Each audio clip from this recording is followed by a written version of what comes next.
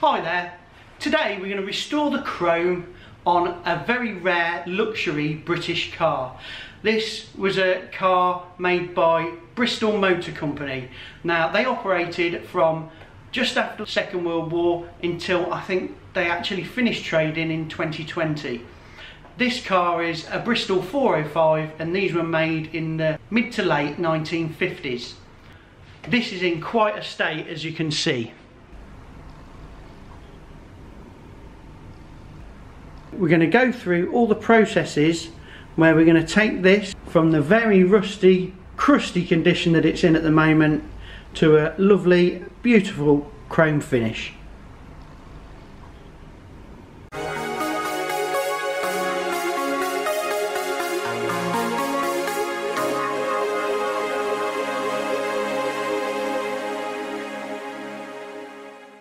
The first thing that we do is we list all of the job out and book it in.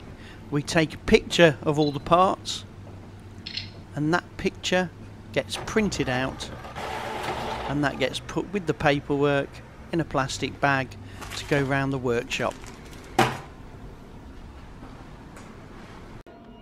The first job that we've got to do is remove all the old plating and rust from these. So what we're going to do is wire them up onto copper wires, and then when we've done that we're going to pass an electric current through them, but we're going to do it in the opposite direction to when we're plating things, and that's going to remove the plating.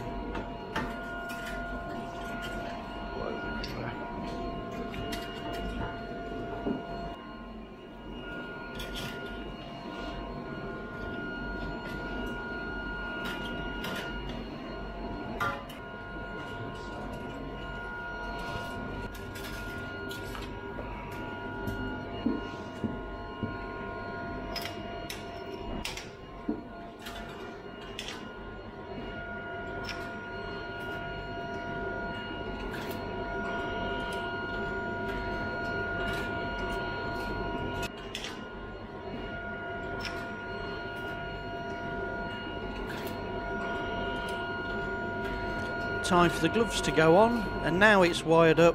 We're going to put it into the stripper tank, which is mostly sulfuric acid with a couple of other chemicals in it, and there we go, pass a current through it, it's fizzing away. After it's had enough time to remove the plating, it's time for it to come out. Notice how that doesn't remove any of the rust. So to remove the rust, we're going to go into a tank of hydrochloric acid. It's the same acid that's in your stomach, but a little bit stronger, and that's going to remove the rust. So there we go, rust has been pickled off.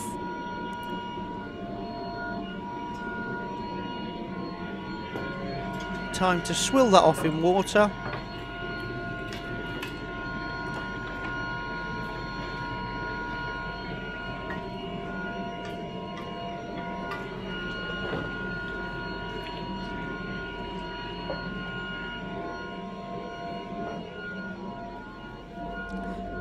These are now ready to be polished. If we take a closer look, you can see how the corrosion has bitten right into the steel. We're going to have to remove all of those marks.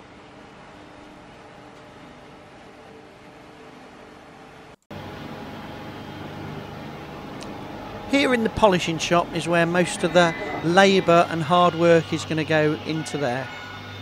So this is starting off on a really rough abrasive. It's an 80 grit, and the first polishing operation is where we've got to get all of those corrosion marks out.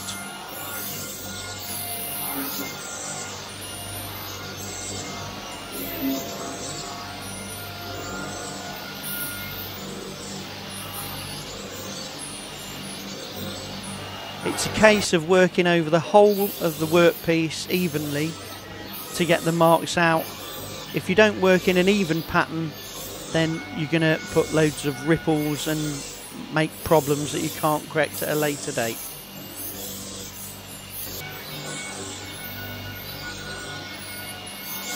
With all these sparks flying, we've got to do a bit of slow motion because it looks amazing.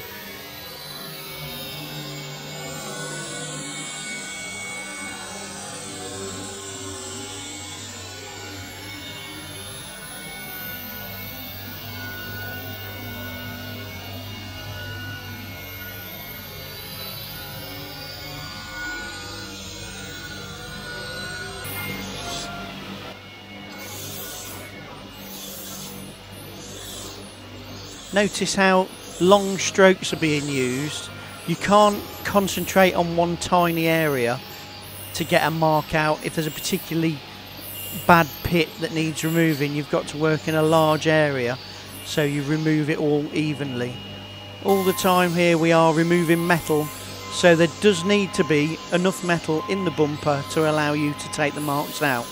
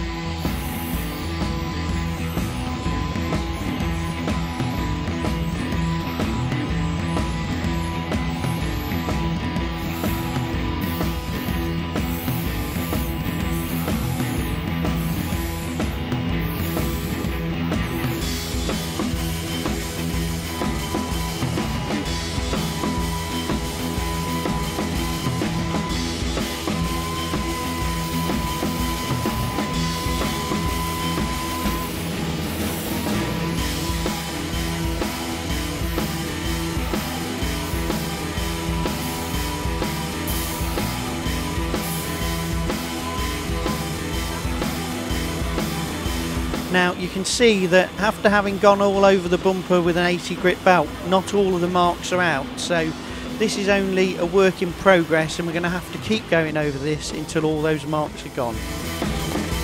Now we're moving on to a 120 grit belt, and all the polishing operations that we're going to do from now on are basically to remove the abrasive marks that we've just put in with that 80 belt.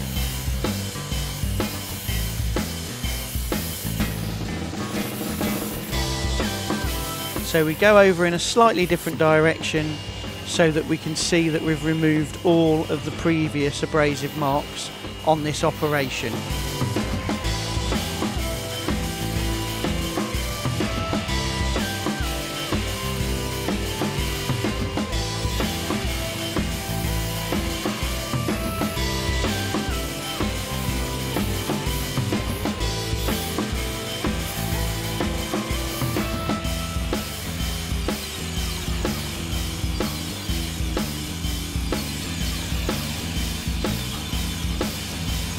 You also have to go around and do the edges, because if not they'll be really rough.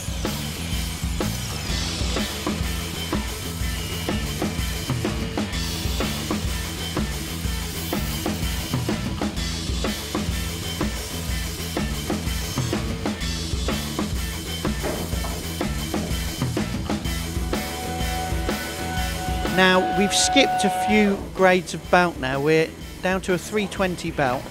So we've missed out, we've gone from a 120 that you saw before, so we've already done after that a 180 and a 240, and now we're down to the 320.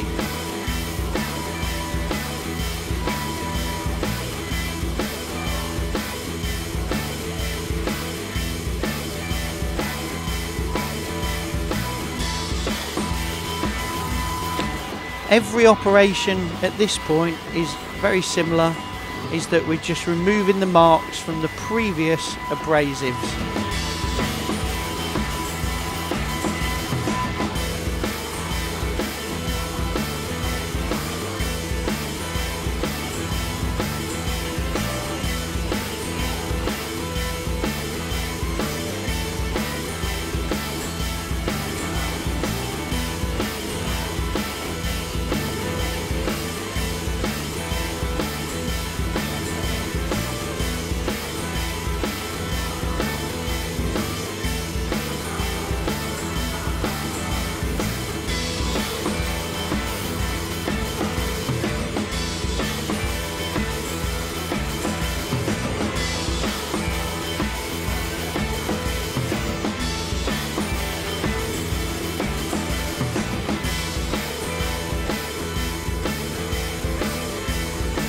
Now what's happening just here is we're using that worn belt and we're using a stone to glaze it off to give it a finer cut, using a bit of grease to reduce the cut further as well.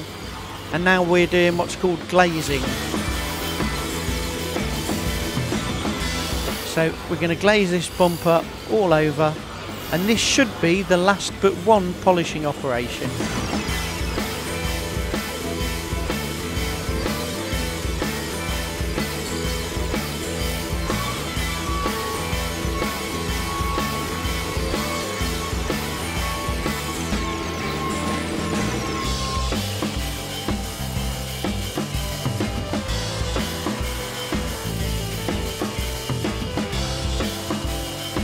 Now if we slow it down into slow motion, you can see now that very, very little metal is being removed because this is such a fine cut. Very few sparks.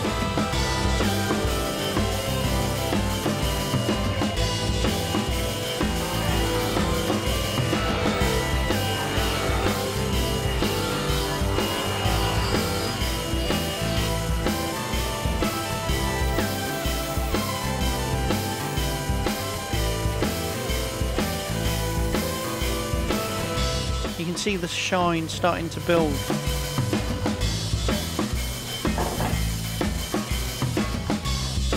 Now, time for the last polishing operation. Or this should be the last polishing operation. We've actually spotted a fault on this bumper, so we're just going to brush that area on a sisal mop so you can see the fault. Using polishing compounds there.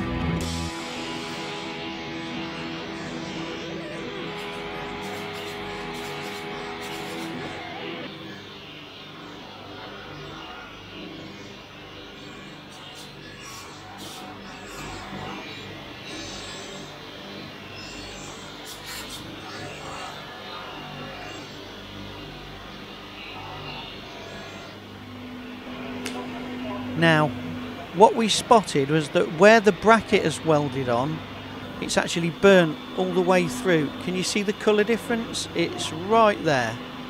Now that's the bracket from behind. Now because that weld is harder than the rest of the material and it's got some pits in it, the only way we can finish this off is to copper plate it now, to put some metal we can work with on top of the surface of the steel. We're just going to knock the edges off this bumper, off of the corners, because when we copper plate it, because it's a high build, those will reform and this prevents it from building up too much. And there it is, ready for copper plating. Now we're in the plating shop. This is the first visit that this bumper and the other parts are going to take to the plating shop. It's going to be wired up onto copper wires so that we can pass a current through it. Now what we're doing at this stage is we're going to put a high build copper on top of this bumper. The reason for it is we've not been able to polish it up to the required standard to give an absolutely superb finish due to those defects from that bracket burning through. If you think of copper doing in plating what a high build primer does in paint, you've about got it. You don't actually need it if you can polish it up to the required standard, but as you know, with this bumper we weren't able to.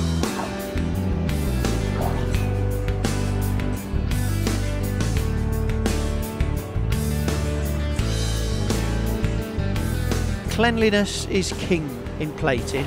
So what's happening here is it's been in a hot soak cleaner and we're going to give it a nice scrub all over to make sure that we remove any traces of grease and dirt.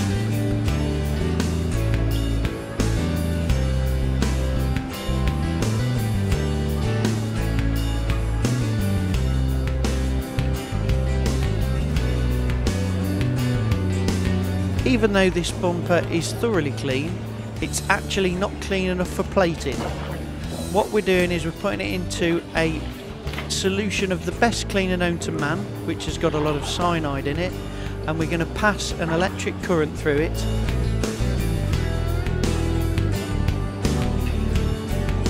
Now you can see it fizzing away, and what it's doing is it's blasting the oxides from off the surface of the metal, because as soon as it's been polished it wants to start oxidizing, and they have to be removed, because even if it's slightly oxidized then the plating won't bond to the surface properly.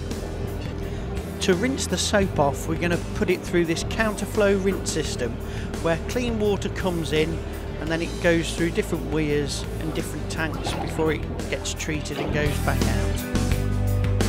So here we're going to rinse from the dirtiest water and then work our way along to the clean water.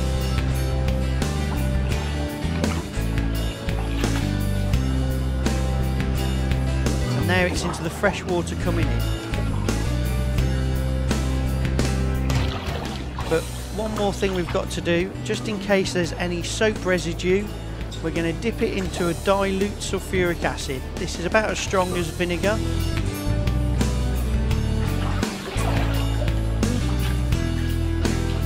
So we're going to rinse that off, and now it's going to go into the copper, but we're not immediately going into the high build copper. The reason is the high build copper, which is an acid based copper, can't go directly onto steel because it attacks it. So we're going to put a coat of cyanide based copper on. This is where it's a cyanide solution and the copper's dissolved into that solution. You can see it fizzing away instantly as soon as it's put in the tank.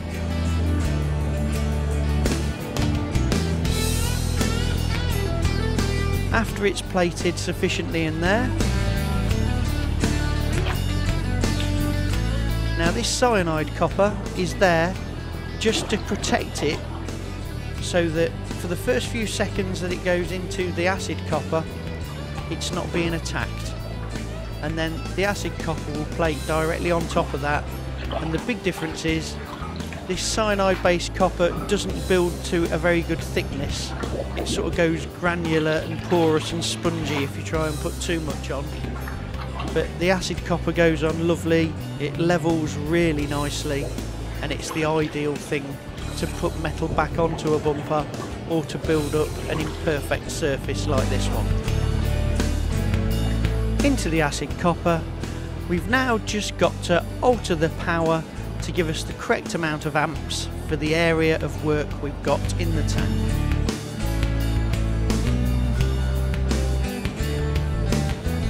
After it's had enough time to build up a sufficient coating, it's time for it to come out.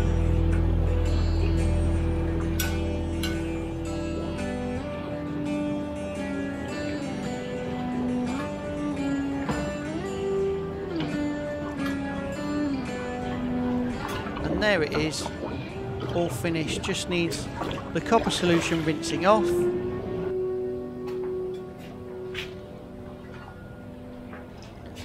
And just let the water dry off it, said it's ready for the next polishing process.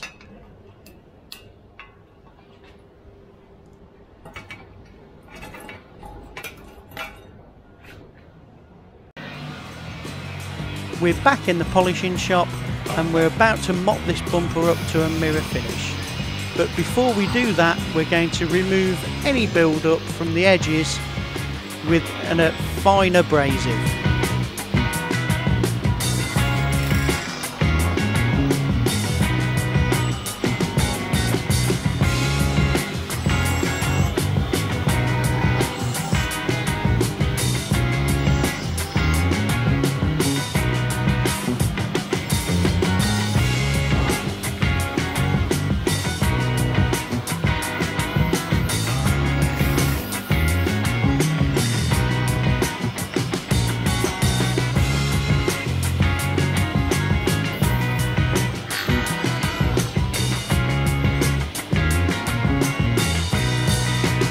Now that's done, it's time to put on a mop so that we can mop this bumper ready for nickel and chrome.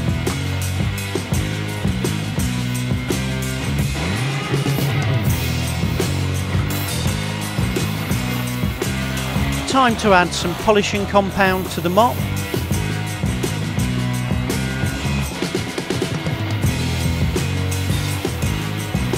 Now we can give it that very, very fine shine.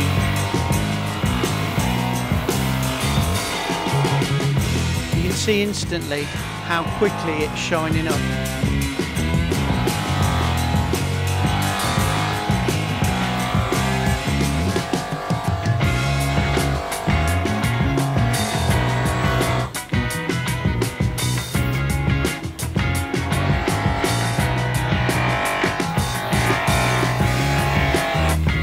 There is another fault on this bumper that we weren't able to address earlier. It's pretty difficult to capture it with the camera, but where that bracket was welded on, they used too much heat and there is a couple of lines in the bumper where it's deformed. In order to get this out, we've got to use a DA sander. We couldn't do it on the steel because unfortunately the weld is much harder than the raw steel itself, so we've got to wait until it's got a consistent metal like copper on it, and now we can gently take those little lumps out so that you won't see them in the finished article.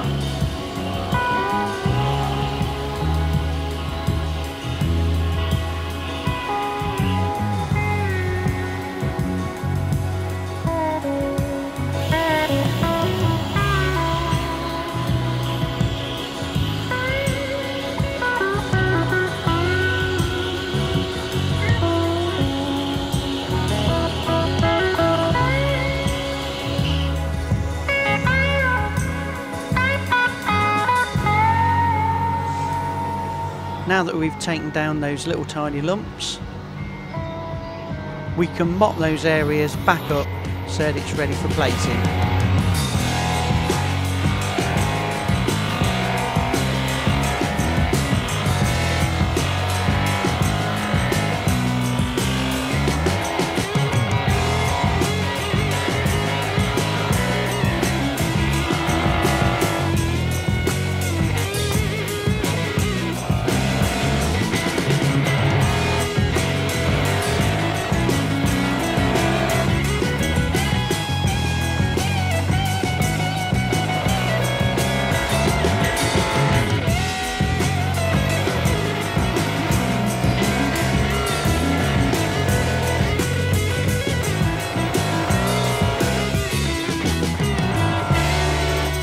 And there it is, all finished.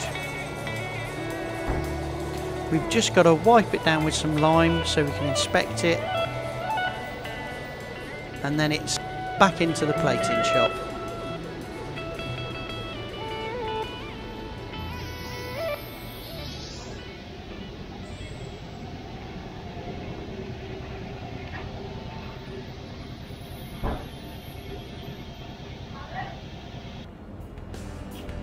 Now we're in the polishing shop for the final time. The bumper's already been wired up onto copper wires.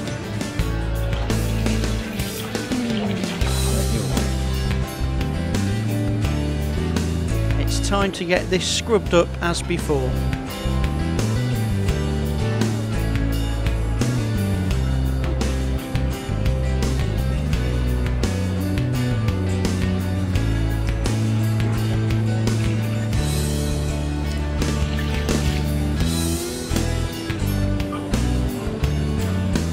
Back into the electric cleaner, and we're going to remove the oxides from the surface again by passing an electric current through it. This leaves the surface what we call active so that it's ready to take the plating.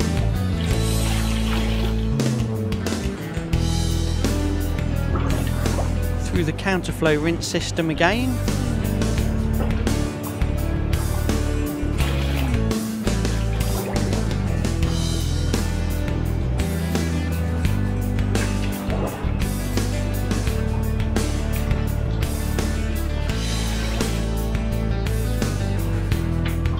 Through the dilute acid,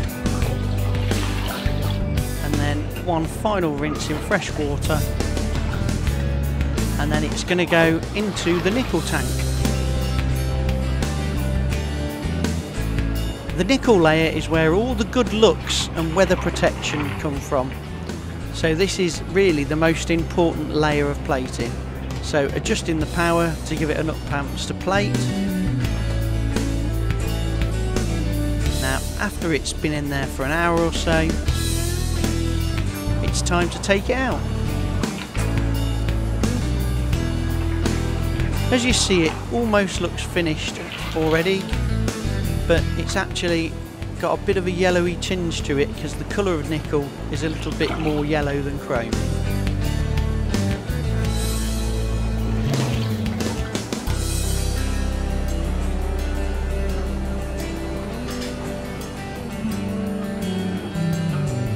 So into the chrome tank we go.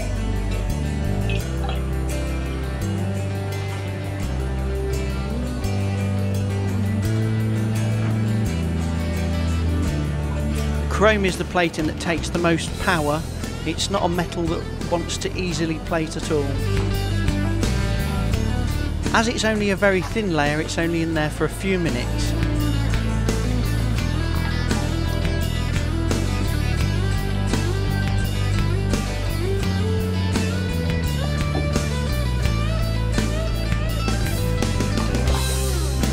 All we need to do now is rinse the chrome solution off.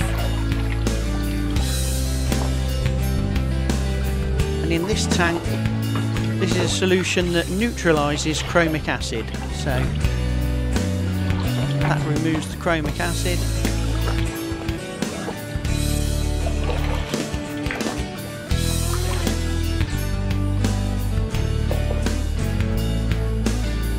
And then it's just a rinse in some water.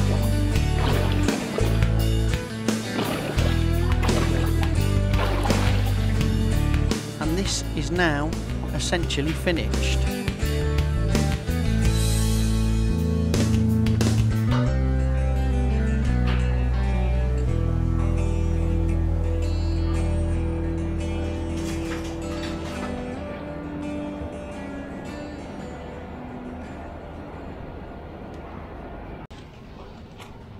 Now we've got to give these bumpers a wipe over. The water's already dried off them, so a bit of polish and make sure all the watermarks are off so we can see that they are defect free.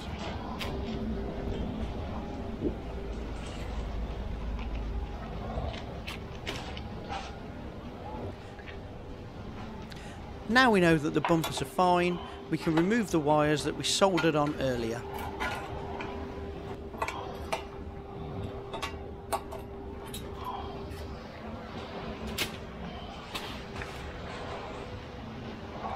Now you can see here this grey round the edge is what's known as a chrome burn.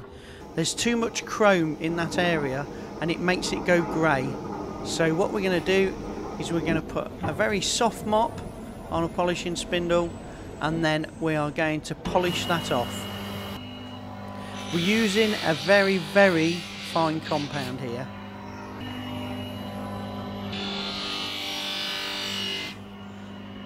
The burn is actually all down the edge as well.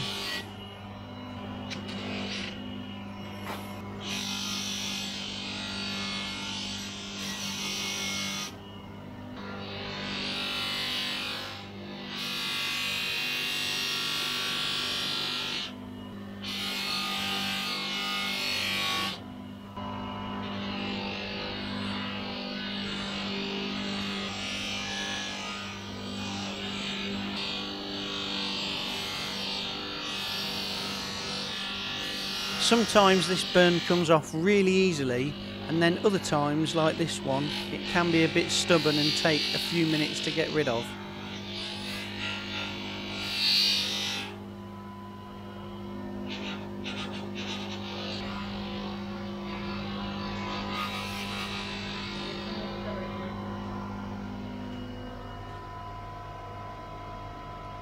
Now you can see that all of the chrome burn has been removed.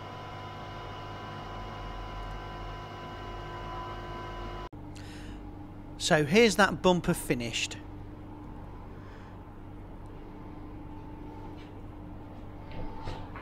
All the other parts have gone through the same process as that bumper.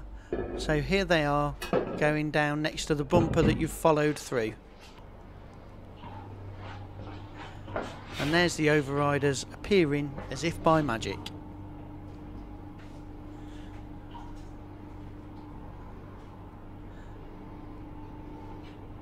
Here's a close-up of what they look like, and just a reminder to show you how they started out.